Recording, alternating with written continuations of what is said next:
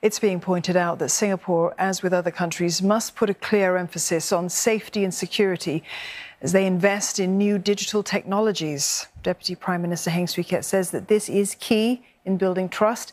He was speaking to global leaders and industry chiefs at the Asia Tech X Singapore Summit. In every technology revolution, there is a period of adjustment where users build their understanding of and confidence in these new technologies before they are more widely adopted. How far and how fast the new technologies diffuse depend on how much trust is reposed in them. Mr. Heng cited the example of quantum computing, where very specific, complex tasks that would take quantum computers hours to solve will take traditional computers hundreds of years.